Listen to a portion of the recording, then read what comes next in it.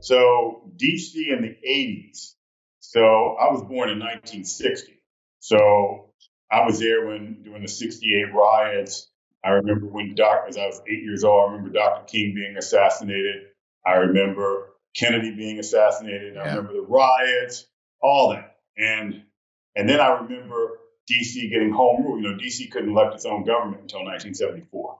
And I was 14. And that's when I met Barry. And so, you know, and if it weren't for Barry, I wouldn't be where I am today. And, I mean, you know, his shortcomings are well documented. I don't have any interest in relitigating those, right? But he did an awful lot of good for a lot of folks in that city.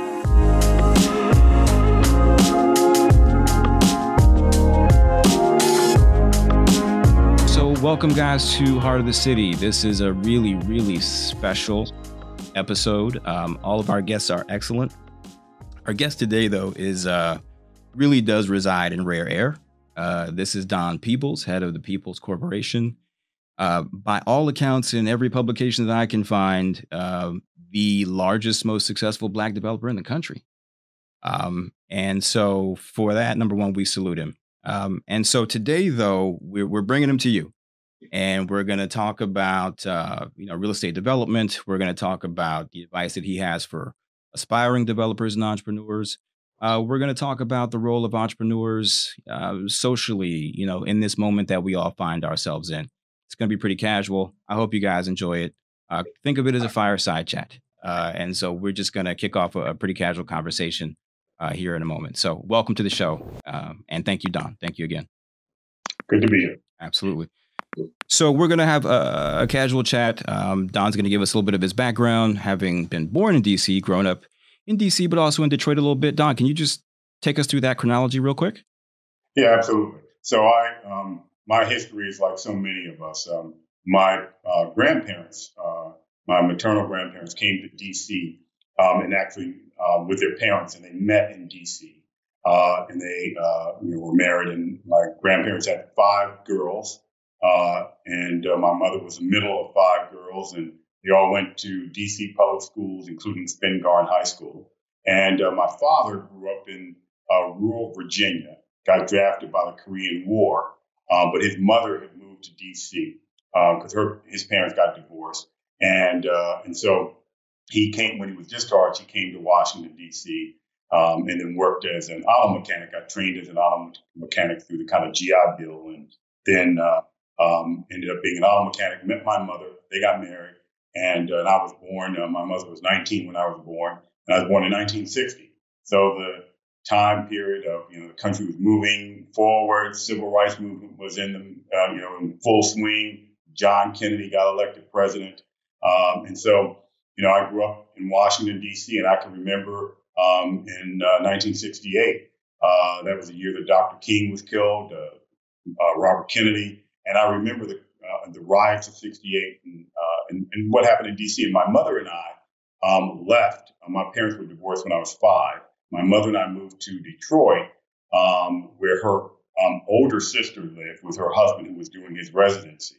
And she had decided for a change of location and a change of career. So she had bought a house in Prince George's County and saw the closing statement and how much money the agent made for doing so little work. And she said, I can do that too. And so she got her license in Detroit, and then a couple of years later started her own brokerage business. And my uncle, who was a physician, he invested in her business. And so she had a real estate brokerage business. And so we lived in Detroit from '68 to 1973. And what was great about Detroit was African-American entrepreneurship. First of all, you had the automobile industry. So African-Americans were getting a lot of jobs within the automobile industry. But also, my best friend's father happened to be Barry Gordy. And Barry Gordy made Detroit the epicenter of the music industry. And so I grew up, my cousins lived in an area called Palmer Woods in Detroit. And down the street was Eddie Kendricks. Come on. And then Norman Whitfield. And Norman Whitfield Jr. Was one of my good friends. And so and we went to school together. Wow. And then there were Black doctors and lawyers and so forth. So I saw Black entrepreneurs doing things. And then, it also gave me a lifelong love of music. Yeah. And where I lived, where my mother and I lived, in downtown Detroit, the residents there were Melvin Franklin of the Temptations. I used to ride up the elevator when Eddie Kendricks left the Temptations. Damon Harris came and replaced him. He lived in my building, as did Dennis Edwards. Wow. And so very cool. And a couple of the Supremes lived in the building as well. So it was a very interesting time in Detroit. And so my mother and I left Detroit in 1973 during the recession, and she went homesick, went back to D.C. And that's where I finished my childhood. And I went to public schools in D.C. And in my last 2 years of high school, my mother thought, I was an athlete, but I was also out there, hanging out. And so she thought I needed more structure. And she arranged for me to get a position as a page on Capitol Hill. And so it's like a messenger for high school students. But you went to school on the top floor of the Library of Congress and then worked in the floor of the House of Representatives in the U.S. Capitol. And so I went to school from 6 in the morning until 10:30 and walked across the street. And from 11 o'clock until 7 o'clock or so, I went to work on Capitol Hill. And then I played sports and was on a chess team and, met a lot of interesting people. That was from 1976 to 1978. Okay. So, the Black Caucus was just recently formed, and there were 13 Black members of Congress. Yeah. And they were all bigger than life. Yeah. And so I got a chance to see that too. This era that you're talking about, the traditionally DC used to be called anyway Chocolate City. I don't think it really has that moniker anymore. In fact, I think officially it went sub 50% a few years ago. But this era that you're talking about, it was kind of a golden age. You know what I mean? It was an amazing time in D.C. D.C. was 70+% right. Black. In 1974, when I was 14, the city got the right to elect its own government. 2 years later, 4 years later, it elected Marion Barry, but its first government in 74, Black mayor, Black chairman of the city council, and vastly majority Black city council. I think out of 13 council members, 2 were white and 11 were Black. Yeah. And then 4 years later, somebody who mentored me became mayor. That was in 1978. Yeah. Marion Barry got elected mayor of D.C., and that changed D.C. forever in many positive ways. That's right. Yeah. So this actually brings me to something that I wanted to talk a fair amount about. Is that I read, or maybe I saw an interview, but there was a quote that you had that really struck me. You said something to the effect of success, talking about the path that is success. You said it's not a sprint, it's not a marathon, it's actually a relay race. Yeah. And I just thought that was such a great image and really powerful. And it just reminded me of, knowing your story a bit and how Barry was influential and sort of helped to seed the ground for you and the folks in your cohort to be able to do the things that we saw happen in DC in the 80s. I'd love to just talk to you about that today, right? Several things, but I'd love to hear your thoughts on what other things made that era so special. How can we recreate that? And why is that sort of the notion of legacy and passing it on, right? It's being a relay race. Why is that so important?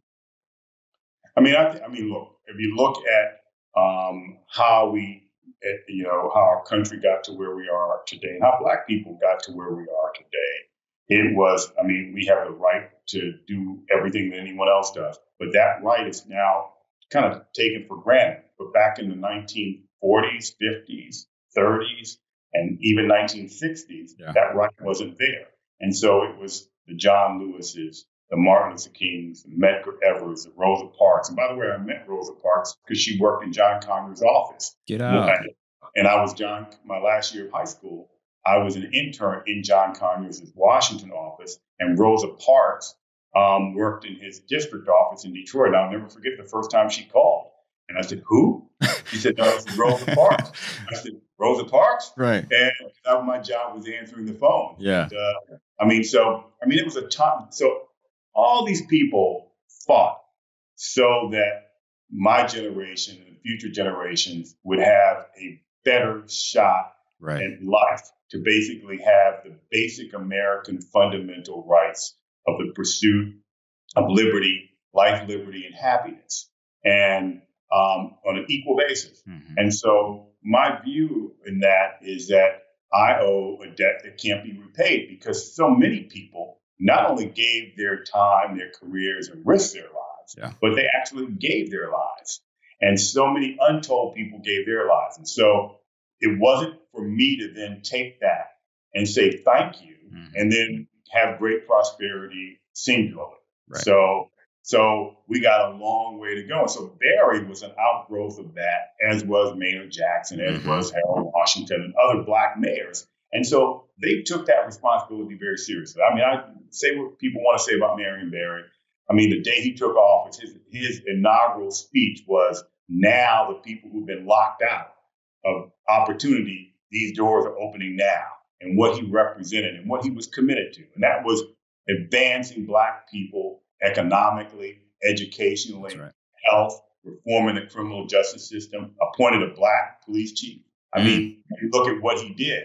And so Black people in D.C., we had a different swagger to ourselves, too. Yeah. We knew that there was a government that was led by somebody who wanted to empower us. We weren't afraid of the police because the police chief was Black. Right. I mean, so, and I can think about my experiences growing up there. So my job, so Martin Luther King and that others took us to a place, and then it was Barry, Washington, and others, that Andrew Young, others, took us to the next place.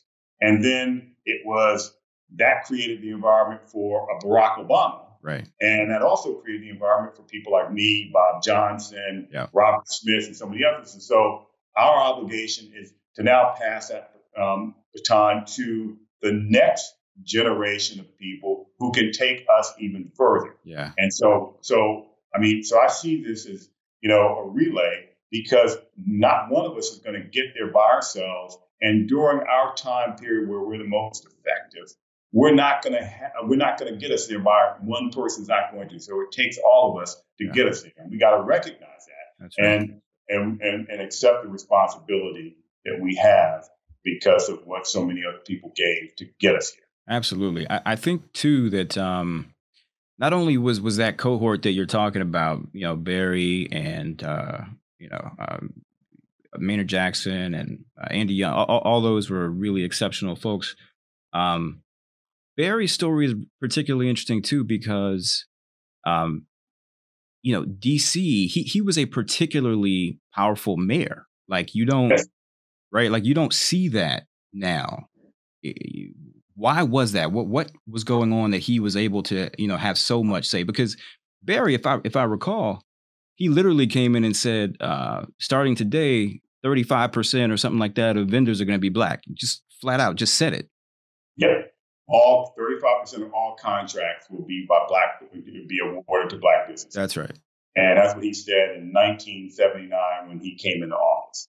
And so Barry came in as mayor. So when the city had this, the city was run by Congress, all the authority vested in the president. And the president would designate the authority. So the president appointed the mayor of the District of Columbia, and appointed the chairperson, appointed the city council members. So the most power vested in the president. So when it came to the mayor's office, all the power of the mayor's office was vested with the president. So part of it, what happened is when Congress changed the charter, they took a shortcut and they empowered the mayor with most of the presidential powers, except for the appointments of these city council and others. So the mayor was a sole contracting officer.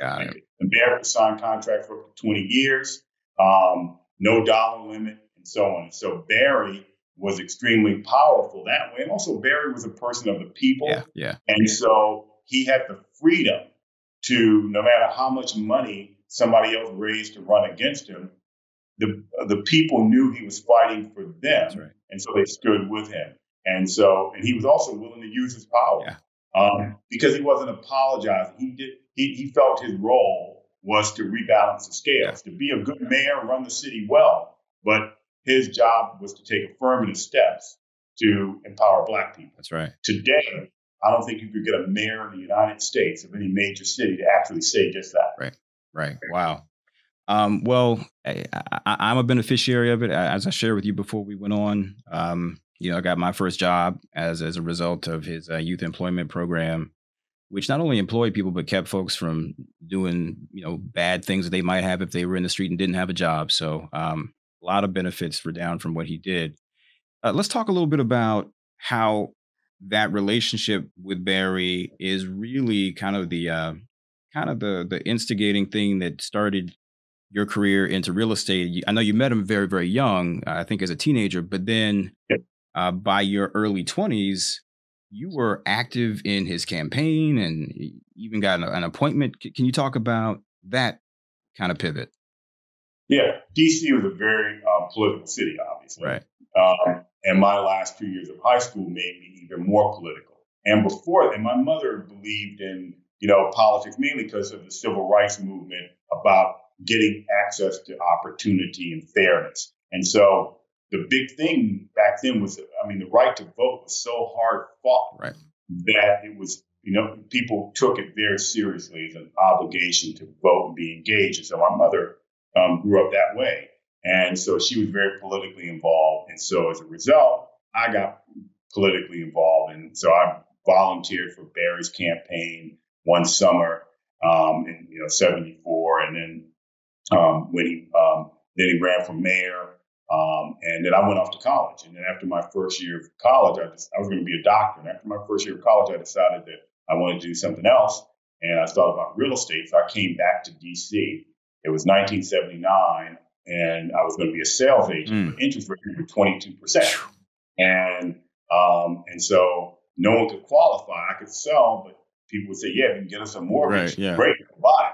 But no one could because the interest rates were too high. So I learned appraising, which my mother had a small appraisal business. And so I learned appraising from her, worked for her for a while, then went and worked for another company, and then ultimately started my own appraisal business when I was 23 in 1983. But when I came back to D.C.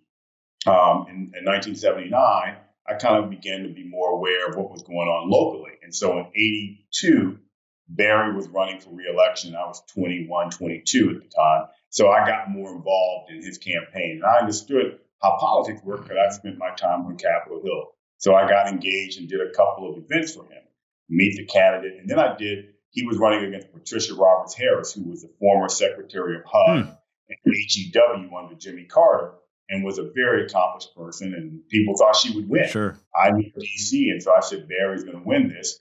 And one, he would be very helpful to people like me. So I got an idea that a couple of days after the primary, I scheduled a fundraiser for a couple of days after the primary. So he hadn't won the primary yet, but I said, let's do a fundraiser, 2 days afterwards. Right. And then I invited all the people who gave to Pat Harris. I went through their finances, but I didn't know many people had any money, so I had to have a gimmick. Yeah. So I did a scene where at the Capitol Hilton in D.C., and we just went through the list of contributors for Pat Harris and sent them all, an invitation, and that for breakfast with Mary Barry. And at that, so it was standing room only. They were bringing in more chairs. And that was the first time Barry kind of saw me as an adult. Okay. And then that began what would be, a very close relationship and friendship for the rest of his life. That's a very savvy move for a 22-year-old, Don. Because I hope that people caught that, because you were so confident in him winning that you booked it for after the primary. He had not won yet, but it also gave those people who were supporting the opponent the ability to save face and get on board with the winning horse after the fact. Right. And the campaign Barry's campaign wouldn't pay for the invitations at all because they were focusing on winning the primary. So I had to pay for my little bit of money I had. Yeah. And I mean, it just turned out to be, I felt that worst case scenario, he loses. And, so, okay, there'll be some people that show up, but it won't matter. I mean, but if he wins, I mean, it gives me some leverage. Right. And, and we did. I got a chance, and I introduced him at the breakfast. Oh, wow. So young 22-year-old person introducing him. And then, that was the beginning. And then from there on, I became one of the key political fundraisers in D.C. for local politics. Gotcha. From that point on. But a few months later, after he got, inaugurated for a second term, or as they were building the administration for a second term, one of the people I met in the campaign called me and asked me if I would be interested in being the president or the chairperson of the real estate commission. Okay. And I said, absolutely. Yeah. Turns out that you had to be a licensed broker, and I was a sales agent. So there was a woman, white woman actually, who was was a special assistant to the mayor for boards and commissions. She's an old, long-time community activist. And so she called me up and said that the mayor's team had sent my name there for the real estate commission, but I wasn't qualified to do it because I wasn't a broker. And the better place for me was the property tax appeal board.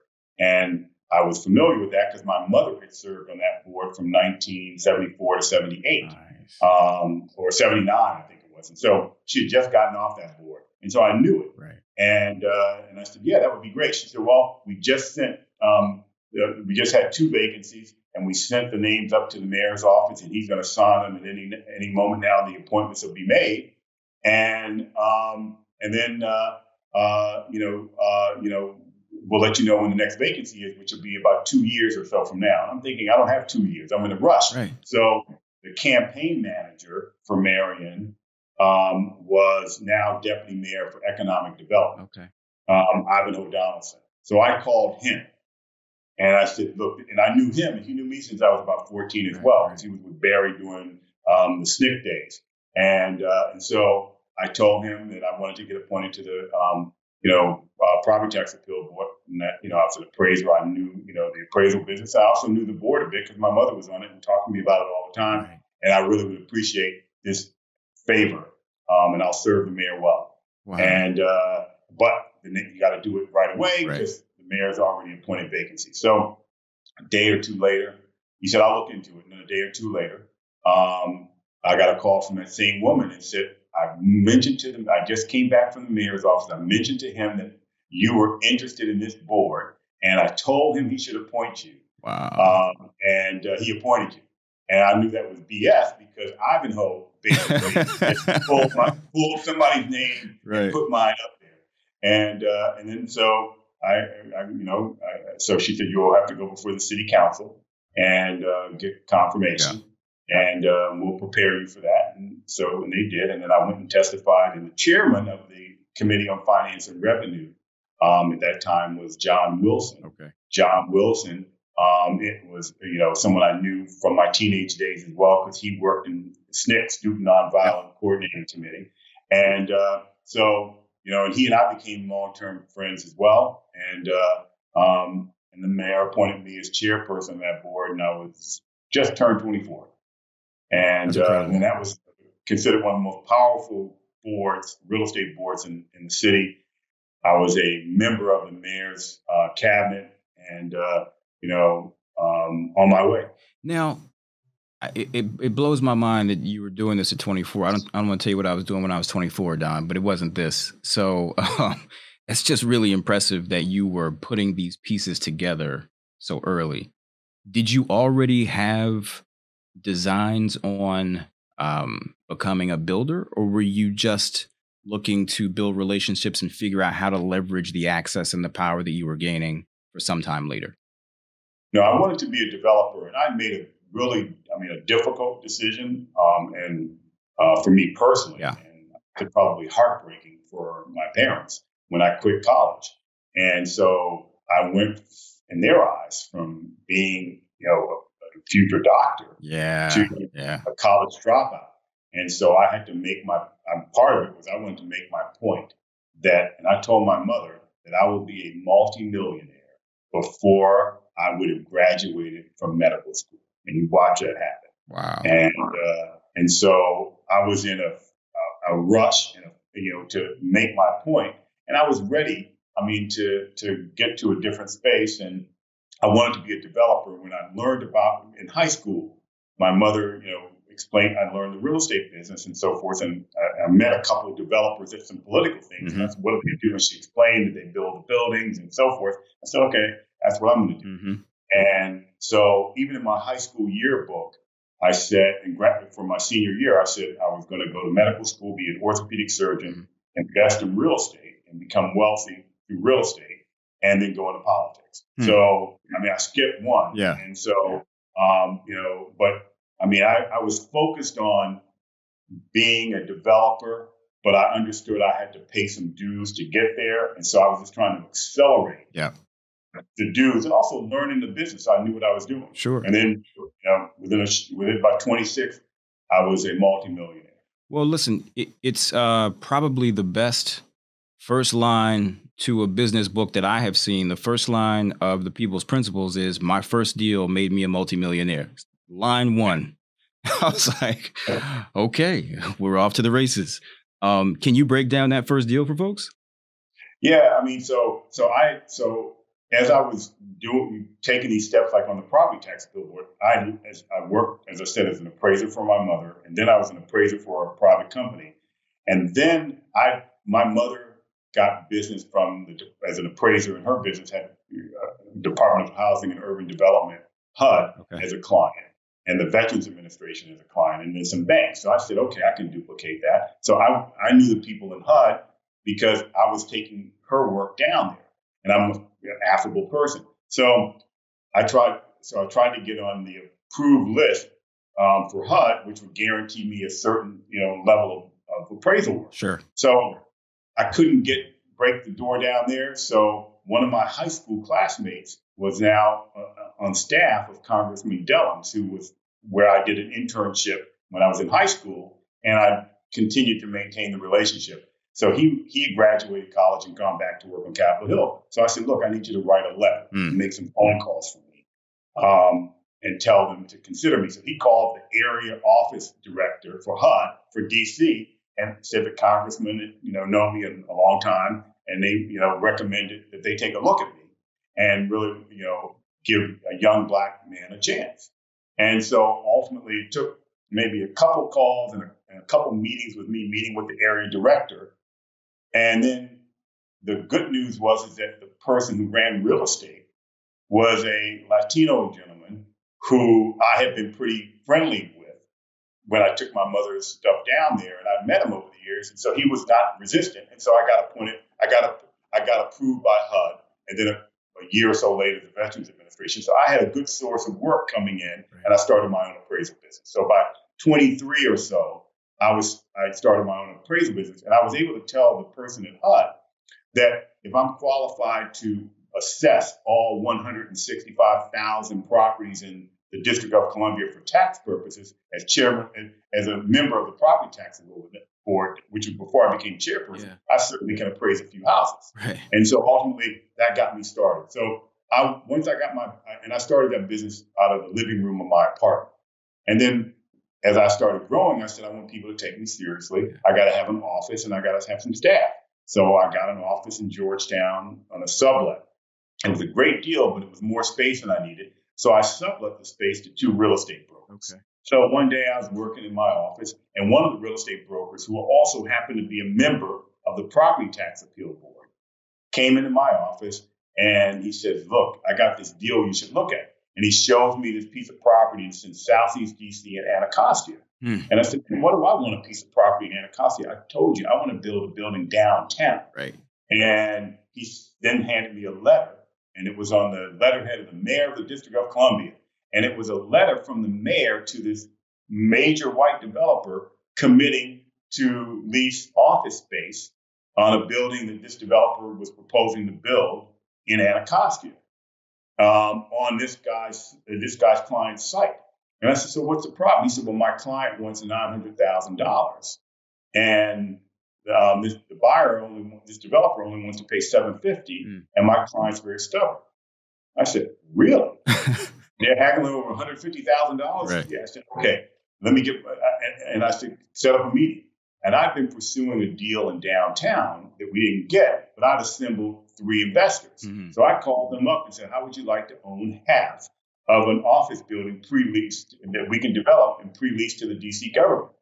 And they said, great. So we cut a deal, 50-50. They put up the money, and I got half the deal. They did half the deal, and I did all the political and other work. So, and I figured that reading that letter, the mayor were willing to lease from them. Right. He's going to be willing to lease from me. Absolutely. And so ultimately, we did a deal with the city and moved forward. But one thing that happened that would be indicative of what I would face throughout my career and what Black people face every day is I got a phone call while I was negotiating that deal. I got a phone call from the Washington Post. It reported to Washington Post. Yeah. So my secretary gave me, a message from this reporter, and I'm like, wow, good news. Yeah. Travel fast. Right. Why a Black man born and raised in D.C. Right. going to help rebuild and revitalize the Black community, sure, damaged by the '68 riots. What a good news story. What could be better? Well, right. So I call the guy back, and he says, I'm an investigative reporter from the Washington Post, and I want to talk to you about the deal that you're working on in Anacostia.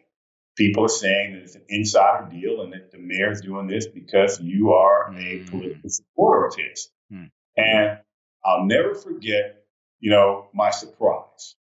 And it changed my whole perspective of how I saw the media and what I saw happening. And so this guy did a story, an in-depth story. He called the people the government employees who were scared to hear from the media about, who were negotiating the lease from us, called the mayor's office, called the city council office, followed people around and interviewed them, which will really disrupt my business. And what happened, of course, is the developer who lost the deal, he sent the media after me.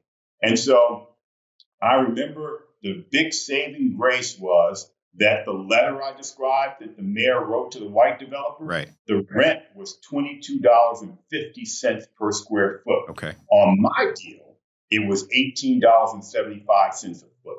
And I'll never forget my white partner saying, what are we doing? We should be charging more, not less, because this is a minority deal. You're a minority. They're supposed to want to help you. Right. And I said, no, you got to understand, this is the Black tax. That's right.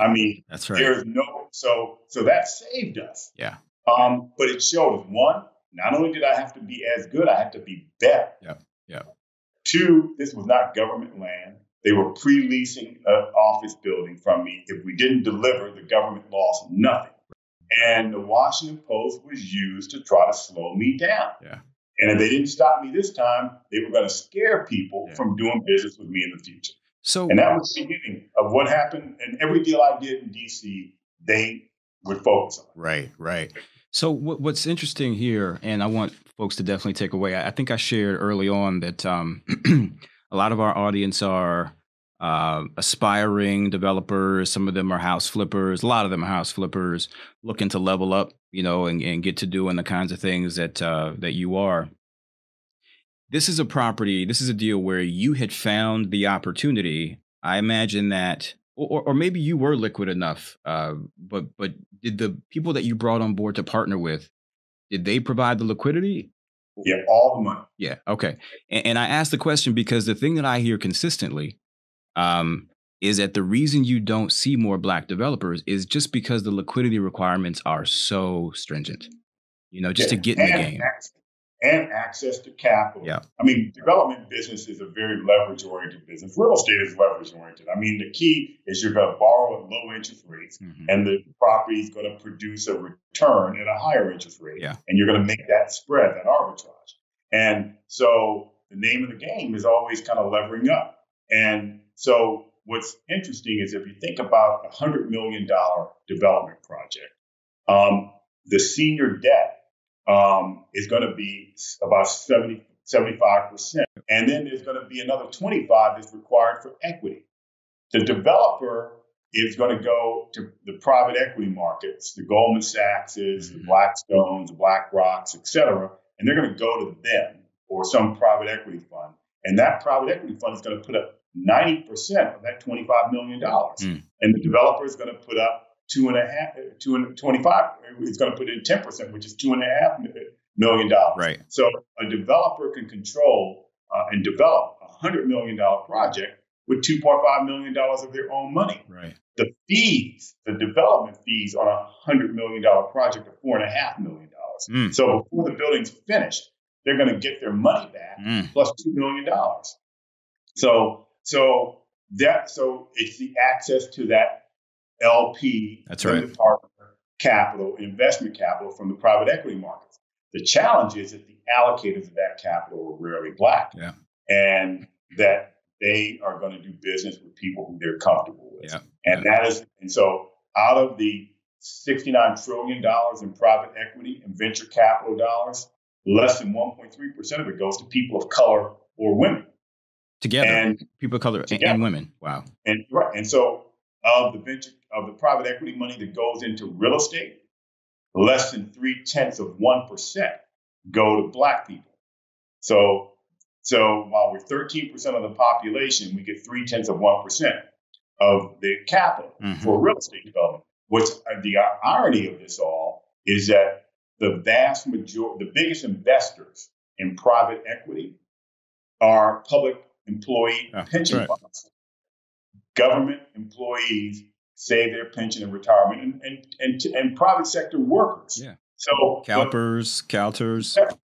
Exactly. And Virginia, and New York State Common, all these pension systems, they are disproportionately diverse. So because Black people rarely get fair treatment looking for jobs in the private sector, the government has been the place where we can get a fair chance in employment. So a significant amount. So, for example, in New York City, it would be over 30% of the people paying into the pension system are Black. Because these are the public service workers. These are janitors and you name it, public service. School teachers, clerks at the government. So the irony is that we can't even get fair access to our own money. That's right. And that more often than not, the developers that come into communities to gentrify them are getting private equity money, so that the workers' own money is being used to gentrify and run them out of their own communities. Wow. And so people don't understand that. They don't understand how real estate is financed. And that's how this injustice is allowed to continue. If there was a survey done of Black businesses, 2,600 Black businesses, over 80% said they spent the biggest amount of their time finding money for their business. And that 80% of them started their business with their own money. So no access to investment capital. You can look at a company like WeWork that got $6 or $7 billion of investment money, is now going to go bankrupt. These tech companies that get capital that ends up, not working out, or that does work out. But yet, when it comes to our businesses, we don't get free access to capital, and that's why you don't see any diversity in real estate. So this is really interesting. I want to at least tackle one more of your deals, but I want to stay here for a second because it pertains to this current moment that we're in, and I'm curious. You started seeing so CalPERS, for folks who don't know, is the California pension retirement system. I believe that's what the acronym is, and there's another one for California teachers. Literally the biggest pension in the country, and sort of, I don't think they can make an investment that's less than $100 million or something like that. And what Don is saying is that the people who work in those agencies are mostly Black and brown, but then the folks who actually go and get that money to invest it tend not to be us. And so my question for you, though, Don, in this moment that we're in, you started seeing these emerging managers programs come out, a while ago. That was around securities. Have you seen the CalPERS of the world and those big institutions? Have they weighed in on this current moment on BLM? Have they said we're going to allocate more, to Black developers and let them have access to this capital? I'm not saying it hasn't happened, but I haven't heard that. No, I mean, look, so it used to be minority investment advisors, and it got changed to emerging to make it race neutral. Right. So emerging today means first, second, third time fund manager, or white woman, or African American, or assets under management of less than $1 billion.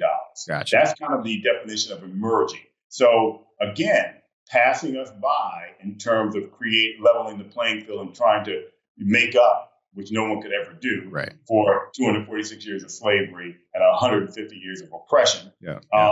So what happens is that we're out right now trying to raise a fund for emerging developers. We're building a business platform now to provide access to capital for minority developers, mainly African American developers and women. And so we're out, talking to institutional investors about participating in this kind of fund. Mm-hmm. And no one said it's a bad idea. We got a lot of good traction. I mean, we've been in business for over 35 years. We got $4+ billion of projects. Right. I mean, the size of the fund is one of our buildings, and so we, made our rounds, and we were getting some interest. Okay. I will say that after George Floyd's death and the protesting that followed it, there's been a much greater level of interest. Okay. And so, in fact, I was on a call with a municipal pension system official, and who has a very senior position, and who's a white woman, and said, look, we're more interested in helping African American developers. We want to see you deploy capital with African American developers. Tell us how you're going to do that. Wow. Which no one else that we've been talking to has ever said that to us. And I think that part of this is going to have to come from the pension contributors, the people who are paying into the system. They need to say, we want to see our money deployed fairly. Great point. When this money is given to the large investment banks and financial service advisors, there's no expectation that they are going to provide capital on a basis that's reflective of our population demographics. There's no expectation that the developers that they back will provide or agree to goals of a certain threshold of minority and women business contractors. They're agnostic to any kind of equality or any kind of affirmative step on providing opportunities. And that's been the problem. So, I think that in this moment in time where what Black Lives Matter to me means is that Black Lives Matter, not just in terms of don't kill us, right. But it means Black education matters. It means Black economic opportunity matters. It means, Black dreams and Black ambitions matter. And so if all these businesses would just treat us in the same way they treat other people, we would be way ahead. Two of the biggest development projects going on in Manhattan right now. One is being built by a guy who started off by selling wigs out of his living room. And the other one is being built by a guy who came over here, immigrated here, and drove taxi cabs. And what those two people have in common, aside from being white men, is they had access to institutional capital. Gotcha. And institutional capital backed them. Yeah. And what you see, and I asked some of the people in finance, why is this? Right. And what they explained to me is that when they look at the deal, when they underwrite a deal, they look at the deal, not the sponsor as much. That's why you can have people who give their properties back to the banks, default on their projects and so forth, still get to live to fight another day. Oh, that's a great because point. It's about the deal. But when it comes to a Black developer, it's never about the deal. It's about the developer. Everything we spend our time explaining when we are out in the capital markets to finance our projects is about our company and about me. Yeah. And I'll have people say I'm too political because I was on Obama's finance committee or chairman of the Congressional Black Caucus Foundation Board. But it's all about me. Yeah. Never as much about the project. That's what Black developers have to face. Yeah. And so we have to say, we're not going to accept that anymore. Right. So let me ask you this. Before we go to another deal, because you got a bunch of blockbusters. I want to get to one more. But just staying here one last moment. Don, what should be our ask, in this moment? Because I feel like, this does feel different. Yes. Right. It does feel like there is a level of energy and a level of engagement from folks. Our allies are seemingly as pissed off as we are. And I just want to make sure that we make the right ask. I am as appalled by police brutality as anybody. It's disgusting and has to stop. But I feel like we have an opportunity to make some bigger asks than don't kill me on the street. Right. Yep. What should be our ask right now? Well, we think about where we are. If we look at household net worth, the average household net worth of a Black household in this country is $17,000. The white counterpart is $171,000. Right. That disparity kind of tells it all. That's right. If you go to a place like Boston, the epicenter of liberalism, by the way, the average Black household net worth is $8. $8. And the white household net worth is $247,500. Come on. That is the fact in Boston.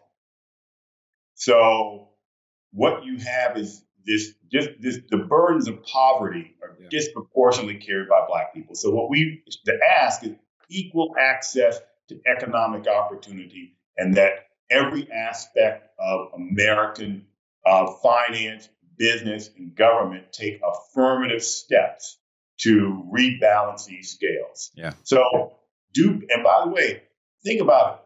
I know no other place, no other communities in this country where they're looked at philanthropically. So what I mean by that is affordable housing in Black communities.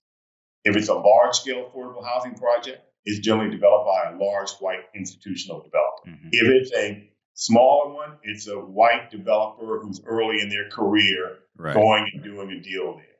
If it's developed by anybody of color, it's through a not-for-profit. Mm-hmm. So even when it's building housing for our own people in our own communities, the system takes the profit out so that we can't build wealth. And so do business with us like everybody else.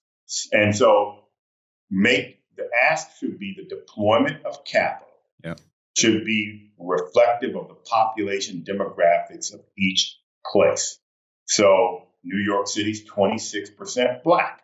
Okay. And 26% of the city's contract should go to Black businesses. 26% of the city's pension system advisors, their private advisors, should be Black businesses. I mean, 26% of the loans that J.P. Morgan Chase makes in New York City should be to Black people and Black businesses. Right. So we want fair access to capital under the same underwriting rules. I mean, and also, I think we got to say we want school choice for our children. I mean, we cannot stick our children in failing schools, and we just can't do it, or we can't pray that we're going to make enough money to move to the suburbs where we can send our kids to a school away from their friends, but send them to a school where they can get a better life. Well, so we can't leave so many of our people behind, and I think it's education. Yeah. Economic opportunity. Yeah. And I think that that's a reasonable ask. And, that's where I would think, you can't start a business without any money. Right. As simple as that. And we can't have our people's success based on outlying events. Yeah. Okay, you're lucky or you're an outlier and you started a business with no money. Right. And you're successful. Right. These are Don, these are kinds of practical ideas and things that somebody who's got a track record of success could probably implement if they were in elected office. I'm just putting that out there. Just is that something that you've ever thought about? Yeah, I mean, I thought about running for mayor of D.C. Okay. And Marion tried to get me to run for mayor of D.C. And I thought about running for mayor of New York. Both times because of what I saw as economic disparities. In D.C., I saw D.C. taking steps backwards. Right. It's my city, my hometown. And I mean, taking steps backwards when it came to economic empowerment of Black people. Yeah. And it angered me. And then, my mother-in-law got sick, got cancer, and died. And so I didn't run for office. Then I thought about running for mayor of New York because we elected a progressive guy who was supposed to come in and rebalance these scales. And today, they do less than 2% of their contracts with minority businesses.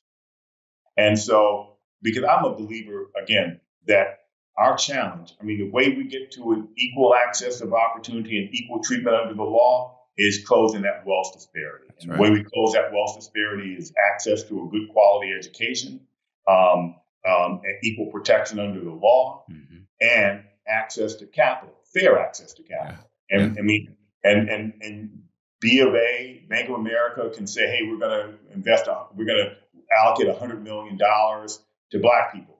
No, I mean, you guys lend out billions and billions of dollars, make loans to Black businesses. Yeah, absolutely. And entrepreneurs. And so that's where we change things. Mm-hmm. And that was when Dr. King was assassinated, when he moved from civil rights to economic rights, the Poor People's Campaign. Mm-hmm. I mean, what did he say? What good does it do the Negro if we can sit at a lunch counter, but we don't have the money to buy a hamburger? That's exactly right. So I think that's where we got to get to. Yeah. And that's our ask. All right. I couldn't agree more. Don, to wrap up, do you have time to give us one more of your blockbuster deals, maybe couple it with one of the principles that goes along with it? Sure. I mean, I think the best one for me would be the Royal Palm. Okay. And the Royal Palm Hotel was, a deal that, I mean, in Miami, I was living in D.C. So fast forward in D.C., my son was born in 1994. 1995, Barry gets reelected mayor of Washington, and he takes office in 1995. The city was attracting the Washington Wizards to move from Landover, Maryland, back into downtown D.C. And so the former mayor had negotiated to move them back into D.C., and they were going to need to tear down some government office buildings to build that arena. And they had to relocate the government workers elsewhere. Well, that was at the epicenter of the financial crises, the banking and savings and loan crises of the early 90s. And so my partners and I bought a couple of buildings, and we competed. We bought them so cheap we could undercut everybody's price points. Mm-hmm. And so we won the rights there, and we were $58 million less expensive than the next bid. So clearly the city made a good deal to do that. So Barry comes into office, gets reelected after being, out of office for 4 years because of his, issue of his drug arrest and then being in jail for 6 months. Sure. And so he wins. The media, especially the Washington Post, is outraged. Congress is outraged. And so the Washington Post starts picking on my leases and does 2 editorials, a series of front page articles. And ultimately, and the law was changed before Barry came into office to take away that broad power that he previously had. And required all contracts over $1 million to get approved by, the city council. So my lease lingered in the city council, and then ultimately Barry withdrew it. He lost his nerve. And I was so shocked. I said, my God, I got a young son, So my wife and I sitting around, I'm saying, I didn't intend to be $58 million less expensive. $1 million would have been more than enough. Yeah. And I said, if I can't win in my own hometown and be $58 million less expensive, my future is really not going to look good for a while. Right. How could this happen? So we went on a vacation in Miami and went to South Beach. I liked it. We got a vacation apartment and then came down for New Year's Eve, 1995. And I was reading an article in the paper of how they were looking for a developer of the Royal Palm Hotel site. And they were looking for a black developer because it was part of the settlement of a tourism boycott led by the NAACP to have more blacks in hospitality. Got it. And so this deal was, for that. I looked at it and said, I'm going to go and bid on that. Told my wife, we're going to bid on this. We're going to win, and it's going to change our lives. And then I put everything I had into winning that RFP, including running a campaign, getting people to know me. And in the end, the deck was stacked. The mayor had planned on awarding it to a team led by Hyatt Hotels. I proposed a team that was 100% black owned. And in the end of the day, I learned some lessons from DC. Yeah. And that was about the media, how to use the media. So I went to the Miami Herald and said, you all talked about all these things that the city needed to do and the community needed to do during the tourism boycott and how black people deserve a better chance. Well, here's your chance. I got a better deal. It's 100% black owned, and they're trying to take it from me unfairly because of politics, because they want to make it give it to the Hyatt family, to the Pritzker family. And they wrote an editorial supporting me. And that scared the mayor. Didn't scare the mayor, but it scared some of the city council members. And I won that by a single point on the vote. And that was, and I went on to build that hotel. It became the first major hotel in the United States, developed and owned by an African-American team. And the lesson I learned there was a couple of them. One was each setback is an opportunity in disguise. The setback was I had a great deal in D.C. that I was giving away to the city, and I was $58 million less expensive. My mentor was the mayor of the city. As a black city, I'm a black developer in my hometown, and I couldn't win that. So that was a tremendous setback. But then with that setback, made me look at Miami, which I wouldn't have looked at before. I was so happy in D.C. And then, we won that deal in Miami. And then I realized that my skill set was portable. And then that took me to a place where my mindset changed. Mm-hmm. And then I built what is now a national development company. And I saw no borders anymore. And so that lesson was a very powerful lesson for me. And then also never say never die. Wow. There is so much, so many nuggets in that.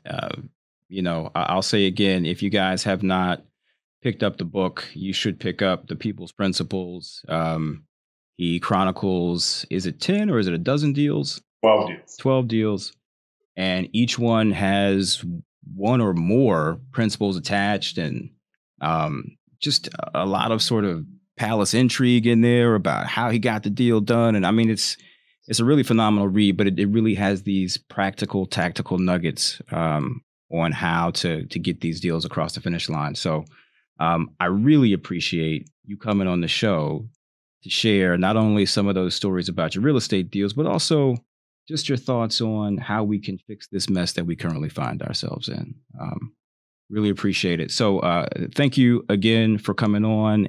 I am excited to hear how this project, this endeavor that you're working on and looking to get LPs on board to support Black developers, to see how that pans. And if there's any news to break, maybe you'll come back and share that with us at some point in the future. That would be amazing. I'd love to do it. And I appreciate being up here. And if I don't get this one done, I'll die trying. But I mean, I think that's the role I'm here for, is to help our people move forward economically in my industry. And my view is that if it's not me, then who's going to do it? And so I'm going to keep pushing until it gets done. There's no better place to end than that. Don, thank you so much for your time. Thanks for taking the time to visit with us and our audience. Enjoy the rest of your vacation. You actually took some time out of your vacation to spend with us. So be safe. Have a wonderful time there, and we'll be in touch real soon. Thank you.